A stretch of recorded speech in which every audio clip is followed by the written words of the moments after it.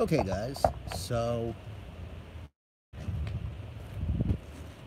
so today we're going to discuss the Bobcat T630 compact track loader. We'll do a walk around and a review. Bryce C, this one is for you. I actually made this video a very long time ago, but it's sitting in the computer and God knows where it is. So, what we're going to do is first we'll do a review, then we'll do a little walk around of it. We'll go over what we like about it, what we don't like about it. I'm going to just move the camera a little bit closer here. Okay, so the just to tell you a little bit about the machine, it is a 78-inch wide unit. It is the smallest large frame track loader that you can buy. It is a radius lift path. It is one of only 3 CTLs that you could buy from Bobcat, other than the T450 and 550. So this is the only large frame machine that you could get in a radius lift path. It has a 74 horsepower. Now they're Doosan engines. This is a Kubota. This machine is pre-emissions. It's a 2011. I don't know what tier they were up to at this particular point. Might have been a tier 2 or tier 3. I'm really not sure. If it was a tier anything, I don't know. And it really doesn't have trouble starting in the cold, so that's a good thing. It was the first M series loader that they made. Basically, my father got one of the first ones that came out from the dealership. Other than that, so it's 78 inches wide with the tracks. It's 80 with the bucket. The engine 74 horsepower. They claim it'll lift max capacity 6,360 pounds. I will tell you, in reality, it will not. The S300 can lift 6,000 pounds, and it'll outlift this machine. So whether or not the vertical gives it more stability, or the rather than the radius, or whatever the case may be, maybe the machine just isn't up to snub. It just can't lift what the S300 could lift. That's real world experience there. The other thing is it weighs in at 8,750 pounds, so you're going to need at least a 5 or 6 ton trailer to tow it around. I would say 6 ton trailer would be the way to go, because once you add in attachments and dirt and tracks, fuel, whatever, it's going to get you up there. So be wary of that. Plus the cab enclosure adds weight, so I don't know if that 8750 figure takes that into consideration, or if that's a standard open cab unit. You would have to check with the dealership on that. So is this machine a good machine to buy? Well, I'll say yes if you want to get into the M series loaders, pre-emissions. I would go with this. It starts in the cold weather. It's been relatively reliable. It's a little slow with the hydraulics when you're working. So like the S300 or the T140, they cycle a lot faster, the G's and the K's, rather than this. It cycles a little bit slower. The power is good. It's got good power. With the 864 or the T250 push it around, you know, they're pretty similar in pushing power, I would say. So, you know, like, you know, with the T250 push a little more, I think so, but I'm going off of memory. They're pretty similar in that regard. I wouldn't mind selling this machine to somebody. It's a good machine. If you came up to me and said, I'm torn between a T250 and a T630, I would tell you to get the T250. Just my personal preference. I just don't really care too much for the ends, and the reason why is there's always a little something wrong with them. Like, you know, the T590, there's always something wrong with the gauges, and this machine too. The gauges are always telling you there's a warning when there is none. And when you fill up the fuel tank on this machine and it's full, a warning comes on that says the fuel is out of range high. So, I mean, what, are you kidding me? Because he filled up the fuel tank? I mean, you know, I don't know if it's a computer glitch, but it happens on all of the machines my father has. They all have a little something with the computers. It just never fails. So to me, personally, I like the G's and the K's. You know, the foot pedal section here has a lot less room for dirt. So even just a little bit of dirt down there, it'll start to mess with your pedals. Whereas the G's and the K's have a lot more floor space, a little easier to clean in the G's and the K's. I mean, these are just the little basic things that I prefer, you know, than, you know, maybe they wouldn't bother somebody else, but to me, they bother me. So, you know, it's just these little things, like the HVAC system doesn't work. It basically didn't work almost from when it was new. Bobcat fixed it a couple of times. It still doesn't work. You know, the G's and the K's, you know, once in a while the HVAC doesn't work, but they're pretty reliable, so you don't have that issue. I mean, this door, if you could tell, it's only got steel halfway around it. The rest is glass. So if you're just driving along and you're shaking a little too much, it'll shatter. Better hope a piece of debris doesn't hit it. They shatter pretty easily. Whereas those the G series, the K series, the F series doors, they could take a beating, and they never broke. I never had a door break until the M's came out and we started having issues with it. I never had a front door break until this. So, and one time they were just driving straight with a bucket of dirt. It was shaking and it cracked and it broke.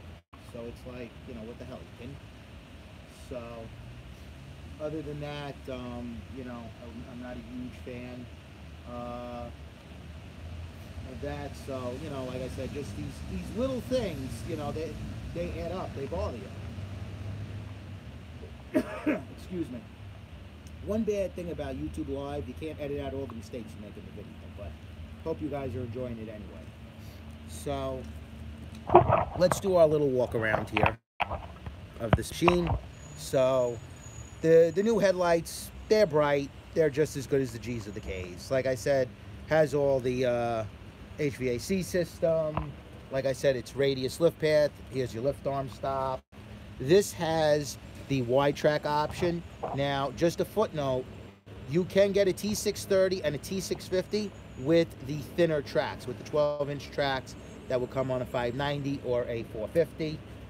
Okay, pan around here. This is the hydraulic oil sight glass over here. So as you can see, it's good. See what I mean?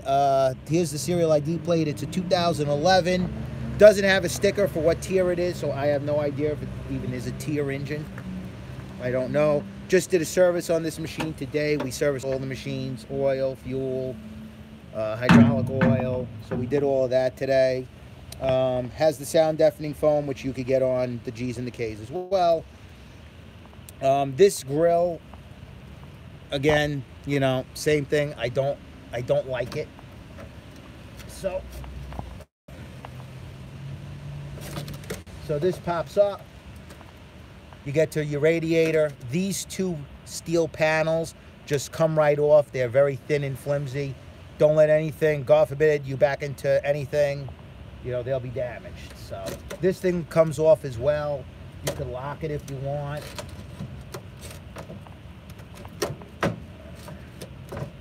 Whatever. So don't have any issues with your radiator that you're going to have to deal with that. I'll deal with it once I put the camera down. So has a backup alarm, the rear tailgate light, same as the G or K. Your battery's over there, easy to reach. Your air filter is there. You got your oil fill over here. Your oil dipstick is right there. You have the oil filter here, fuel filter here. That's good that they're right there in sight. You got your belt. You've got your alternator and your, I'm sorry, this is the starter. Whoops. Starter here, alternator here. Okay. Fan belt is over here. This is your fuel where you fill it up. And up there is your muffler and your exhaust. So basically nothing was changed in these machines until they got to the tier 4s. Then they started, you know, changing things around. And this, just so you know, is a 352 filter. This is the 517. This is the pretty much the typical filters of the G's and the K, so it was very similar in that regard. Nothing much more. This is a little guard for your tailgate. If you were to back into something, it'll protect the tailgate, because the tailgates are thinner now. These tailgates are not as heavy duty as, you know, the T140 or the S300, etc., etc. This is just the other side of the machine. Nothing really here. Your fan is in there. This is the blowout vent. Your grease zerks are a little tough to get to. This zerk has always been tough. Danger Zone has the exact same design. It's been unchanged since, God, since as long as these machines have been around, the zerks have been in there. Tie down point here. There's tie down points in the back on that guard for the tailgate. You can see this is the 80-inch bucket. This is a typical digging bucket. My father uses it as a light capacity bucket, carries stone, whatever, does some grading with it. He digs with a bucket of teeth. Like I said, the front doors, don't like them. You know, to me, they're not built heavy enough for what, excuse me, for what these machines do. So, you know, like I said, as you could see, now that we're a little closer, you could see that the steel ends right about there by the yellow grab handle, and the steel ends all the way down here by the latch. So this is just a rubber gasket with glass. So, you know, that's not very good for construction equipment. Inside, you've got nice suspension seat. The controls are pretty much the same. We have hand and foot controls, so nothing is really that interesting there. Power bob attach down there. We wouldn't buy a machine without power bob attach anymore. Okay, so over here is a 12 volt power port. Charge your phone. A radio would go in here if you had one. Over here is your HVAC control. So this is the heat and the AC over here. So if you were buying a machine and you weren't sure if the decal was missing, just always look to see if it has this switch with the snowflake. That means it has air conditioning. If it doesn't, it would just be a blank space. Just so you guys are wary of that. They changed the instrumentation on these loaders, so we'll get to that in a moment. Typical seat bar, you got your dome light back there, as you could see. They changed the vents, so you don't have vents over here anymore like the G's and the K's did. You don't have the vents here. So you got the vents up top. You got all these vents up here coming around. There's a vent right there behind me, and you got the vents all up here. So better ventilation job, I'll tell you that. I'll give the M's that. They have better ventilation with the HVAC system. As far as opening windows, it sucks. This is what you got. See this? That's it. This window is fixed. It's not like the older machines where this whole thing would slide back. Mounted on the outside makes it a little easier to clean, makes them a little more susceptible to damage.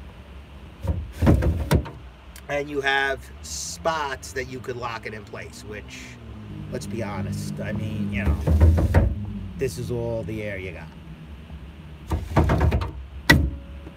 Okay, bob attach control is over here. Your parking brake is here. This is the Bix to operate. This is the lights, auxiliary hydraulics for the high flow. This machine is not a high flow. Regular auxiliary hydraulics, and this is for the information screen that we'll go over in a moment. So what I'll do is I will turn this machine on. So keyless panel, run, stop, start. This was before they switched over to that turn key like the newer machines have. So just bear with me a moment while I do this. Okay, so now this is the screen, all right? This is just your gauges, etc. You could go over here. That'll be your attachments, how to use them. That'll be for your user. If you want to adjust the clock and the language, no active warnings. This is your system vitals. When the machine is operating, that would work. Tell you your pressures. and if you want to program into the machine when you got to do planned maintenance. Okay, over here, like I said, this is the lights. Excuse me, hour meter. Press it once. You've got engine RPM at 0. It's not on. Battery voltage at 12.3. And this is your maintenance guide again. It would tell you if you needed a service. We don't use it. This is a code. I will take you how to view that code, what it is. That code is always on. See how the fuel is on because it's full. So, and that's back to your hour meter. So I apologize if you can't hear me. If the engine is on, I'll shut the front door. This is the windshield wiper power on and off, and this is the fluid fill for that. Cup holder here, empty space there. Sorry if you see my jacket. Empty space there, cup holder. Same deal over here, got empty space. My father has all crap. And your pedals are down at the bottom, typical Bobcat. So if we start the machine, okay, so now the machine tells you it has an error code. So now how do you get to that? So now you're going to go over here to your arrows. See, fuel level out of range high.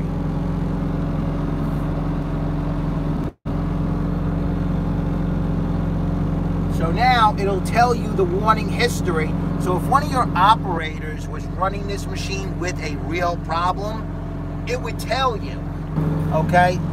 It's going to tell you the code that came up, who was the operator, right? That's for the code, because you could program up to 8 codes, and it'll tell you who was the operator during that time and the hours that it came up, so you know how long this situation was going on. That is a very nice feature that the G's and K's don't have. So now, if I wanted to just push the number 1, I push number 1, because that's the code that's active. It'll tell you fuel range out of high, fuel out of range high, who is the person, and if it's active or not. So that's for that. And CM0117, so that's a different code. Click on number 5, air filter is plugged. Again, came up with the owner code, and that happened 2 hours ago. So probably needs a new air filter. I do not know. I wasn't the operator for this. So that's the nice features of this machine. Put down the seat bar, typical. Now you can work. See?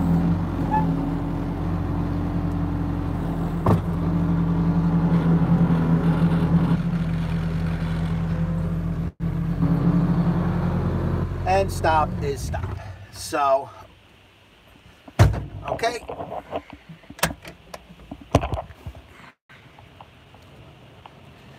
So like I said, I mean, if these little things don't bother you, this machine is perfectly fine.